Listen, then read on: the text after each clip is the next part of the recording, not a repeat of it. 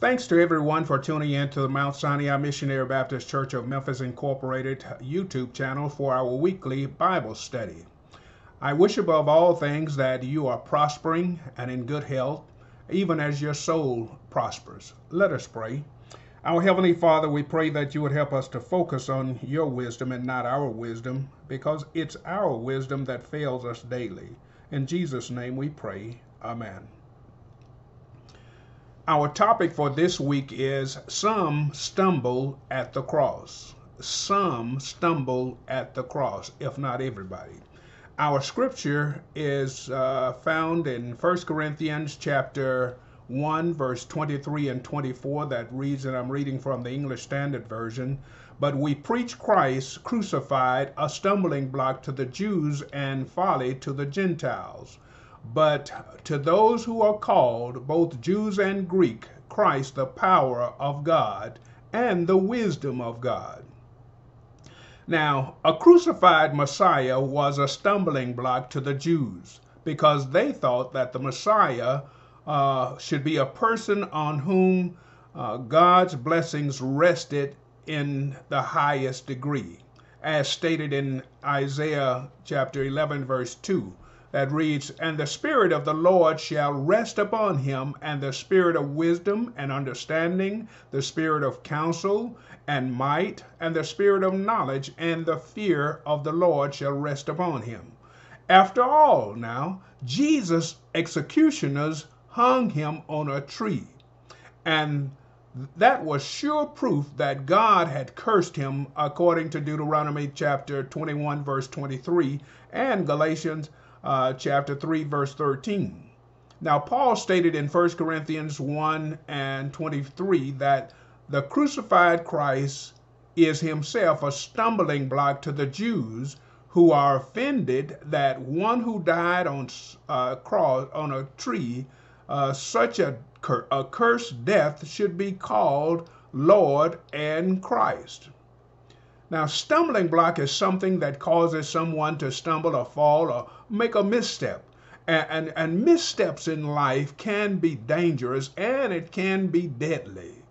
The concept of stumbling blocks was especially suitable to a rocky land like Palestine, where stones and pebbles are plentiful on all of the unpaved roads. The term stumbling block occurs literally in Leviticus chapter 19, verse 14, which forbids the placing of stumbling blocks in the way of a blind person to make a cruel joke of their helplessness.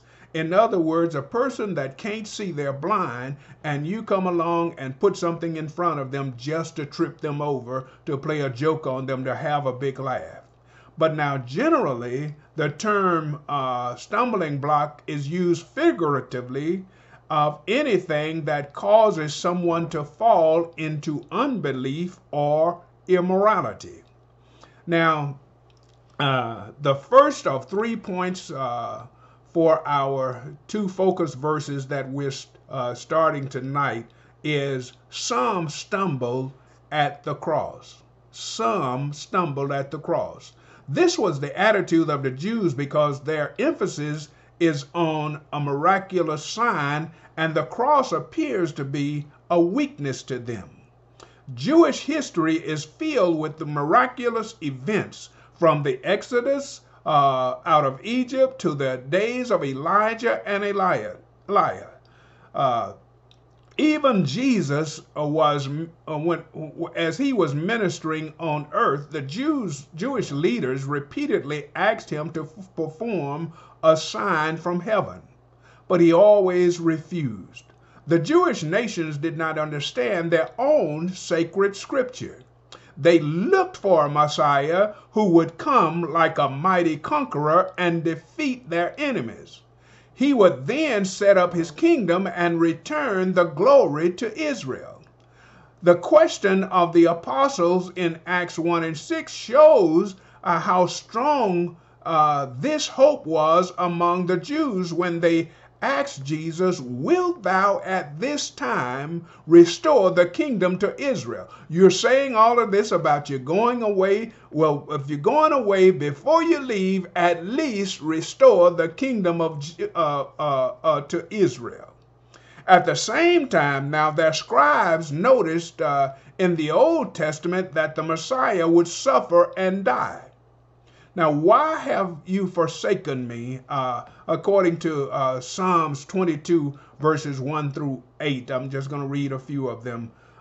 This is the Old Testament rendering of Jesus' cry on Calvary, my God, why hast thou forsaken me? Psalms 22, verse 1 says, my God, why have you forsaken me? Why are you so far from saving me from the words of my groaning? Oh my God, I cry by day, but you don't answer, and by night, but I find no rest. And yet you are holy, enthroned on the praises of Israel. In you our fathers trusted. They trusted, and you delivered them. To you they cried and were rescued. In you they trusted and were not put to shame. But I'm a worm and not a man, scorned by mankind and despised by the people. All who see me mock me. They make mouth at me and they wag their heads. He trusted in the Lord. Let him deliver him. Let him rescue him, for he delighted in him. Now, the passages like Psalms 22 and Isaiah 53 pointed towards a different kind of Messiah, and the scholars could not bring themselves to bring these two chapters together that seemingly contradicted prophecy of the image of the Messiah. Isaiah 53 verse 3 through 10 says, he is despised and rejected of men, a man of sorrow and acquainted with grief. We hid as it were our faces from him. He was despised and we esteemed him not. Surely he hath borne our grief and carried our sorrow, yet we esteemed him stricken and smitten of God and afflicted.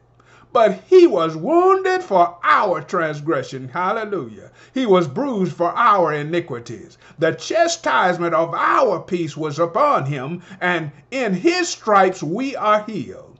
All we like sheep have gone astray, and we have turned everyone to his own way. And the Lord hath laid upon him the iniquities of us all. And he was oppressed, and he was afflicted, yet he opened not his mouth. He was brought as a lamb to the slaughter, and as a sheep before her shearers is dumb. So he opened not his mouth. He was taken from prison and from judgment, and who shall declare his generation? For he was cut off out of the land of the living. For the transgression of my people was he stricken. And he made his grave with the wicked and with the rich in his death, because he had done no violence, neither was any deceit in his mouth. And verse 10 says, and yet it pleased the Lord to bruise him. He hath put him to grief. When thou shalt make his soul an offering for sin, he shall see his seed, and he shall prolong his days, and the pleasure of the Lord shall prosper in his hand. Now they did not understand that their Messiah had to suffer and die before he could enter into his glory, and that the future Messianic kingdom was to be preceded by the age of the church. Now, a few examples of how most of them during the time of Jesus' ministry, even after his crucifixion, did not understand what was taking place. Luke chapter 24, verse 13 through 36, and I probably won't read all of those verses, but I'll read, you know the story. Two men on the road to Emmaus. Verse 13 says, that very day, two of them were going to a village named Emmaus, about 7 miles from Jerusalem. And they were talking with each other about all these things that had happened. And while they were talking and discussing together, Jesus himself drew near and went with them. But their eyes were kept from recognizing him. And he said to them, what is this conversation that you are holding with each other as you walk? And they stood still, looking sad. And then one of them, named Cleophas, answered, are you the only visitor to Jerusalem who does not know the things that had happened there in these days? And verse 19 says, and he said to them, Jesus, what things? And they said to him concerning Jesus of Nazareth, a man who was a prophet, mighty in deeds and words before God and all the people, and how our chief priests and rulers delivered him up to be condemned to death and crucified him. But we had hoped that he was the one to redeem Israel. Yes, and besides all of this, it is now the third day since these things happened. Moreover, women of our company amazed us. They were at the tomb early in the morning, and when they did not find the body, they came back saying that they had seen a vision of an angel who had said to them, he's alive. And some of those who were with us went to the tomb and found it just as the women had said, but they did not see. And verse 25 and 26, and I'll finish with these two verses. And he, speaking of Jesus, said to them, O foolish ones, how slow of heart to believe all that the prophets have spoken. And was it not necessary that the Christ should suffer these things and then enter into his glory? And then we go down to the idea that it's because the Jews were looking for power and great glory that they stumbled at the perceived weakness of the cross. How could anybody put faith in an unemployed carpenter from Nazareth who died the shameful death of a common criminal? Both the gospel of Jesus Christ is the power of God unto salvation. Romans 1 and 16 and 17 says, for I'm not ashamed of the gospel, for it is the power of God for salvation to everyone who believes, to the Jews first, and then also to the Greeks. Verse 17 says, for in it the righteousness of God is revealed from faith to faith, as it is written, the just shall live by faith. We're talking about some stumbled at the cross.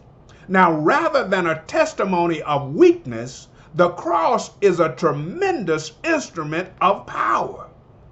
After all, the weakness of God in the cross is stronger than men's power, as stated in 1Corinthians 1 and 25.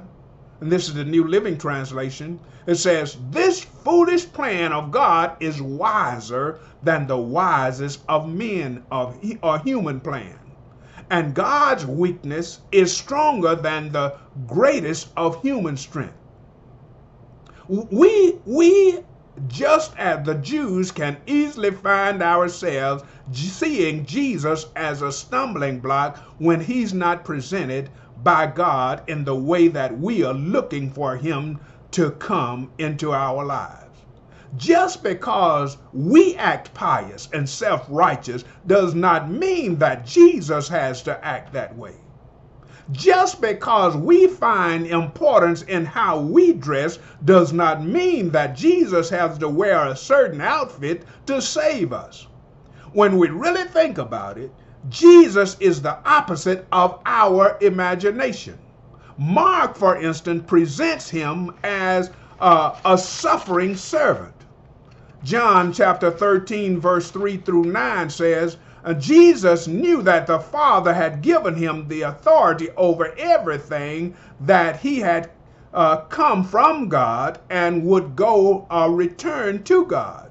So he got up from the table and took off his robe, wrapped a towel around him, and poured water in a basin, and then he began to wash the disciples' feet, drying them with the towel he had around him. And when Jesus came to Peter, Peter said to him, Lord, are you going to wash my feet? Jesus replied, you don't understand now what I'm doing, but someday you will. No, Peter protested. You will never wash my feet. But Jesus replied, unless I wash you, you won't belong to me. And Simon Peter exclaimed, then wash my hands, my head as well. Wash me all over, Lord, not just my feet. God said, this is my beloved Son, in whom I'm well pleased in Matthew. Now, if God is pleased with his Son, whether he's suffering or whether he's ruling, then we ought to be pleased with him.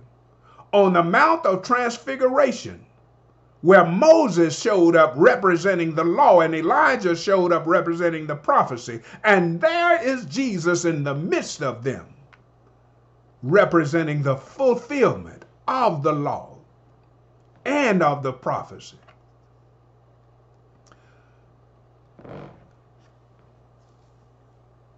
When you think about it, Jesus died in a sinner's place, and he was buried in a sinner's tomb, and then he rose a conquering Savior.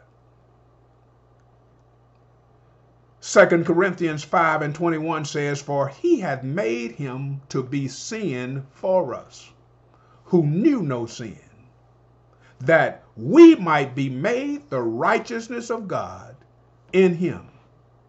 He became what we were, so that we could become the righteousness of God as he is. But to some, he's a stumbling block. What a pity. To some, he's a stumbling block, even to this day. That's it for me tonight. Let's pray. Our Heavenly Father, as we end this study, we ask that you would help us not to be a stumbling block to anyone or cause anyone to stumble in any way. In Jesus' name we pray. Amen. Thank you for joining us tonight. We pray that these little words, this Bible study that I shared with you will help you in some way to look at Jesus in a different light as we live life, as we do life, that we will see him better. And then it would be easier for us to be more like him. So until next Thursday or Sunday morning or whenever, take care. And I love you and God loves you, and I pray that you will be safe, that you would mask up, that you would practice distancing yourself in public, and that you will practice sanitary washing of your hands. Until then, take care. Bye-bye.